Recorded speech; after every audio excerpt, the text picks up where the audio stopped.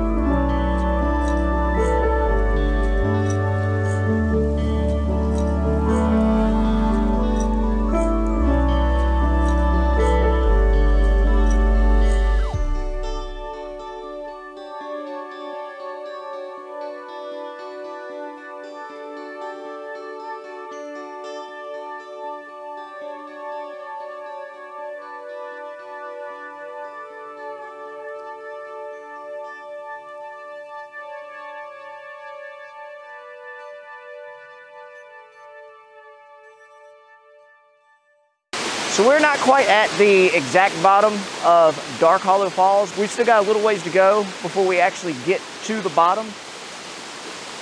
I'm happy with the water flow. I've actually seen it more, but this isn't bad considering wintertime. I mean, this is really nice.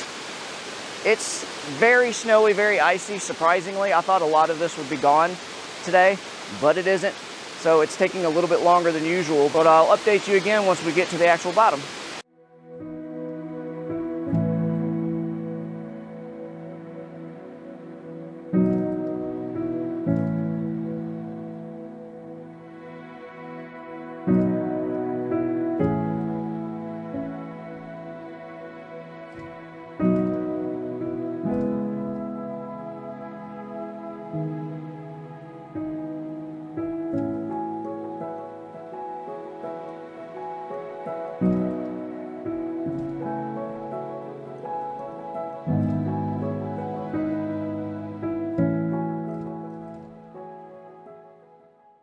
All right, so we've made it to the bottom of Dark Hollow Falls.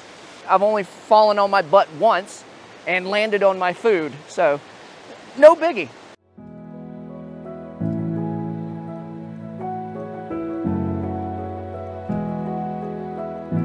Thanks for joining me on this Ginge Adventure, and I'll see you on the next one.